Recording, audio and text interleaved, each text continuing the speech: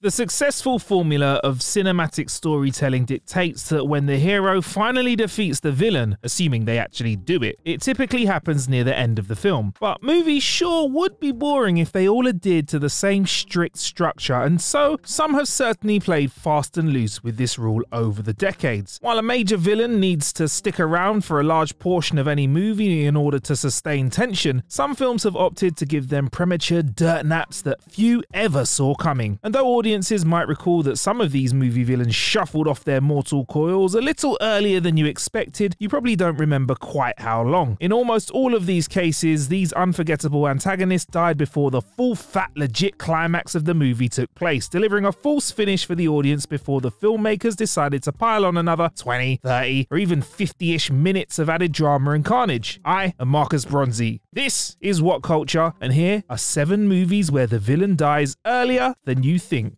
Number 7. Igor Korshunov, Air Force One. Classic 90s action flick Air Force One stars Harrison Ford as the President of the United States, James Marshall, who must fend off a group of terrorists who have hijacked the POTUS's plane led by the sadistic Igor Korshunov, aka Gary Oldman. He is the primary antagonist, so you'd expect him to only get the Hans Gruber treatment in the film's closing moments, right? Wrong. In fact, Korshunov gets his neck snapped by Marshall 25 minutes before the end of the movie, after which the president has to pilot a plane, fight off other fighter planes, defeat a duplicitous Secret Service agent, and perform a daring mid-air evacuation after damage to the plane makes landing impossible. Action movies of this era were famous for tacking second climaxes onto them. Looking at you, Speed. But at least in this case it was entertaining, even if Oldman's hammy villain checked out almost half an hour prior to the end. Number 6. Shere Khan, The Jungle Book. The original 1942 live-action adaptation of Rudyard Kipling's The Jungle Book isn't quite held up in the same regard as the 1967 animation or Jon Favreau's more recent redo, but it's undeniably a gorgeous Technicolor triumph. However, Lawrence Stalling's screenplay made the peculiar decision to stage the climax of Kipling's source material in the middle of the movie, with Mowgli killing Shere Khan more than 40 minutes before the end of the film. Before the second act is even over, in fact. After this, Mowgli is captured and accused of witchcraft, and the rest of the movie revolves around the central characters fighting over the treasure and the jungle eventually being burned to the ground. For comparison's sake, the 67 animation has Shere Khan dying just 10 minutes before the end, while Favreau does it about 15 minutes before the climax of his film. Number 5. Sauron, Lord of the Rings: Return of the King, Extended Edition.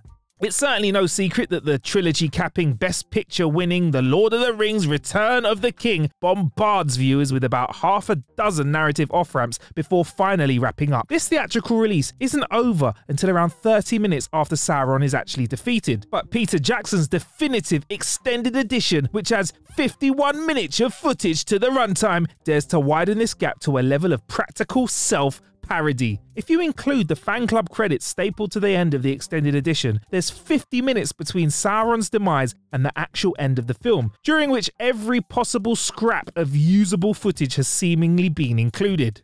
Number 4. Anguirus, Godzilla Raids Again. Godzilla Raids Again is the second entry into the hit monster franchise, and whilst not nearly as iconic as its predecessor, it nevertheless is a solid rock'em sock'em creature feature. The film features Godzilla's first clash with another monster. In this case, it's his ancient arch-enemy, Anguirus. Rather than save the throwdown for the end of the movie as we would all expect, director Matsuyoshi Oda gets it out of the way mid-film. The battle itself is classic, two guys in suits monster brawl business, but ends rather abruptly when the Zilla chomps on Anguirus' neck and promptly incinerates him with his atomic breath. All of this happens just 46 minutes into the film. Given that Godzilla Raids Again clocks in at 82 minutes, that's scarcely past the halfway mark, after which the story detours to focus excessively on the human characters, who eventually end up launching a bombing run against the King of the Monsters and bury him in, well, it's Godzilla, so you gotta bury him in ice.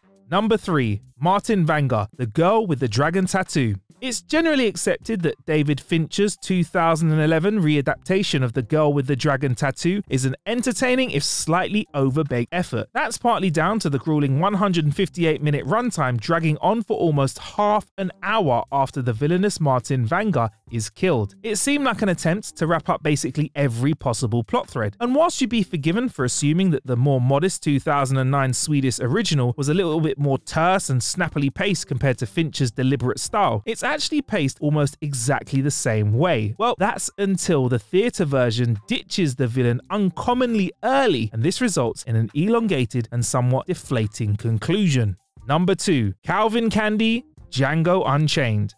Quentin Tarantino's Django Unchained is wholly concerned with Django, played by Jamie Foxx, and King Schultz, played by Christopher Waltz, retrieving Django's wife from her owner, Calvin Candy, who is played by Leonardo DiCaprio. The pair hatch a plan to purchase her without suspicion, one which goes kaput when an irate Schultz can no longer abide Candy's insidious behaviour and shoots him dead out of nowhere. What in another movie might be the storming climax is basically the start of the third act here, given that the movie still has 35 minutes to go. The resulting shootout sees Schultz and many of Candy's henchmen killed, while Django is taken hostage. In the real climax, Django is tortured and sold into slavery before escaping, returning to the Candyland estate, freeing Broomhilda, his wife, and murdering everyone in sight, then blowing the place to smithereens with dynamite.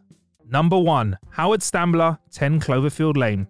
Though this surprise Cloverfield spin-off was generally well received by critics and audiences alike, by far the most common criticism is that in the final few minutes, an alien spacecraft shows up after demented survivalist Howard Stambler, played by John Goodman, dies. But you might be a little bit surprised to learn that Stambler actually dies 20 minutes before the end of the story. Moreover, there's a little bit more of a breather between his death and the arrival of the spacecraft than you probably remember, as Michelle, played by Mary Elizabeth Winstead, removes her gas mask and surveys the area for a few minutes. Further still, that final showdown between Michelle and the ship is fairly drawn out and suspenseful, but because Goodman's Stambler is such an overpowering presence throughout the whole movie, it's easy to assume that he sticks around a lot longer than his character actually does.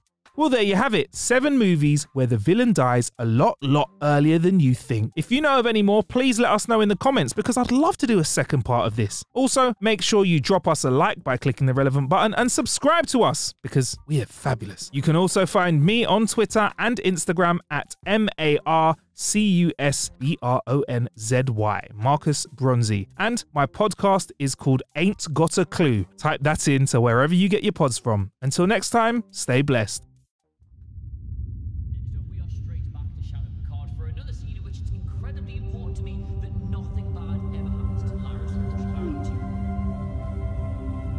YouTube, the unexpected frontier.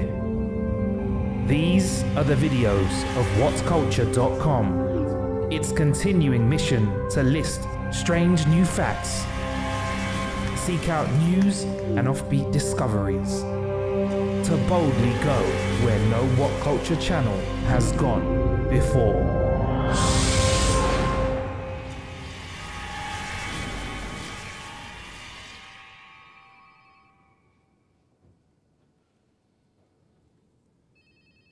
Hey, how would you guys like to start a Star Trek channel? Hell yeah! No, sorry, how's he got a uniform? I've been asking for one for months now. And Sliding money, I'd be sipping jippers on the beach somewhere. Hell yeah! Is he even cold? Hell yeah! If I had any money, I'd be sipping jippers on the beach months I've been somewhere. asking for one. Hell yeah! If I had any money, I'd be sipping jippers on the beach somewhere. Hell yeah! If I had any money, I'd be sipping jippers on the beach somewhere. Hell yeah! If I had any money, I'd be sipping jippers on the beach somewhere. Hell yeah! If I had any money, I'd be sipping... Hi, I'm Marcus Bronzy, new presenter for Trek Culture, What Culture's new home for all things Star Trek related.